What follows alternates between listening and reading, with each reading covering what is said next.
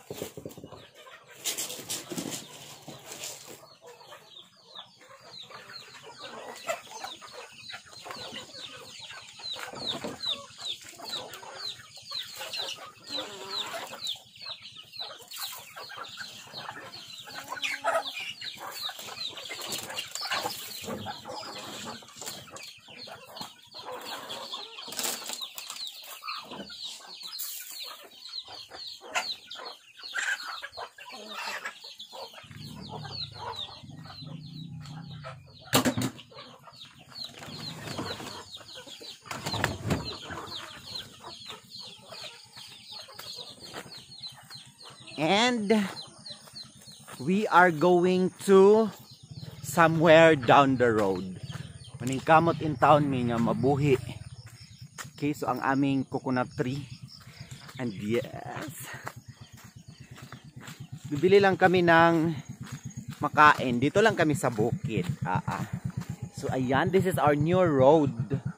But not to forever. Tara na, day.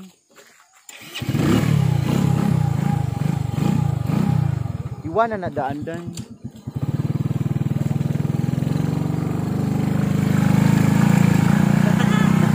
We are in Baguio City.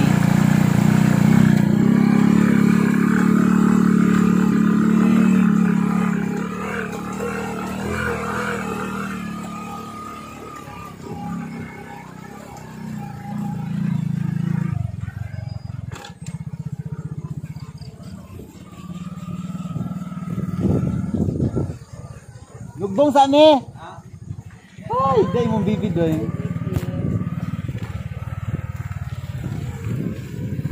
Thank you so much, Ma'am Glenda. Ma'am Glenda Cataluna of It's Glenda's online shopping. Ay, ka tugnaw ba ani? Tugnaw kayo. Tugnaw ba diri in Yudong oy? Look at the fog. God. My God. Day nag-jacket ka day. Look at tugnaw, the fog. The fog, kanindot sa fog. Nagpon ko day. Nag-frost ka day? Nag-frost si Kilo day. Apa kang anak day? Abang baba. Dapat, ayaw pagtanaw day ba kay? Ang lamig ka gay. Pag-sure in day bang. Siya po nagod dito dagan ay.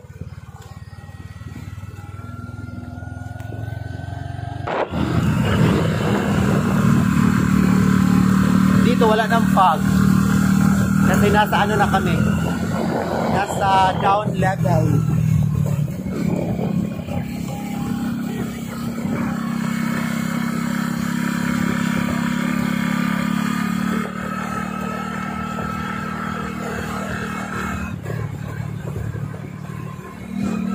Nasa taas din yung fog. Ayan o. Very happy.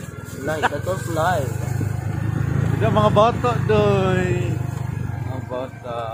Asaban mo dong? Asaban mo dong? Alam mo, selfie.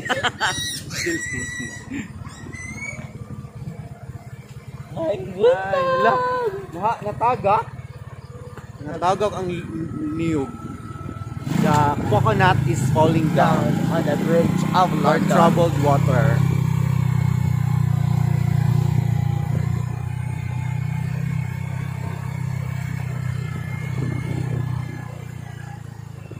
One. Good. Ayan doon oh, ang daming fog. That is the mountain of Kabayan.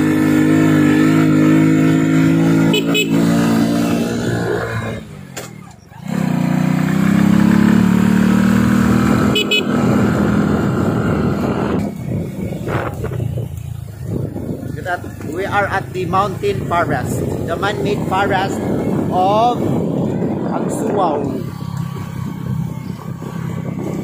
One of the best attraction dito sa bukid namin ay kailangan pag dumaan ka dito sa man-made forest, magpa-picture ka talaga because so that you cannot miss the bukid experience. So we're down now to one of the pinakamahirap na kalsada dito.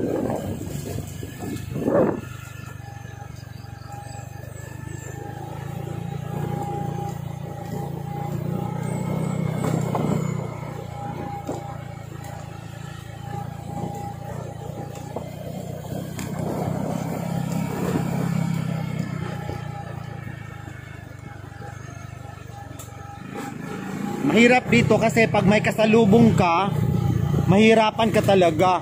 Lalong-lalo na pag 4 wheels yung dala mo. Lagay, perfect na dyan mo pag-drive, day.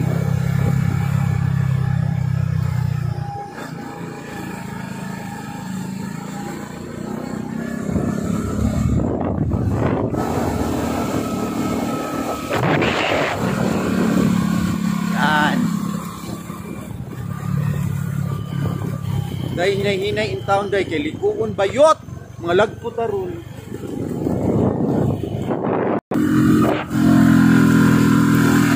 Yan, so malapit na kami no. Malapit na kami kasi doon lang kami sa doon lang kami sa Ginsa, sa pangalawang bahay kubo namin.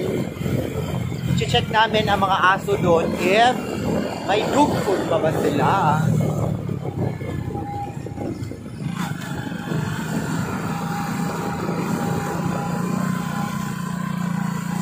So nandito na kami sa pangalawang barangay, which is napakalamig pa rin.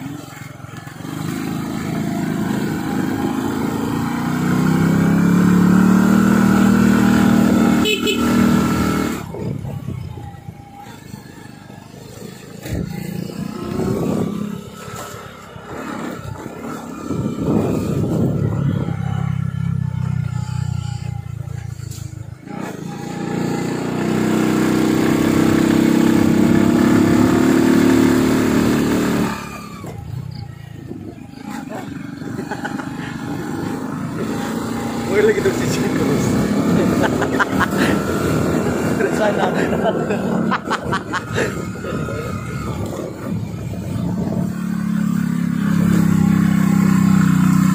And we're here.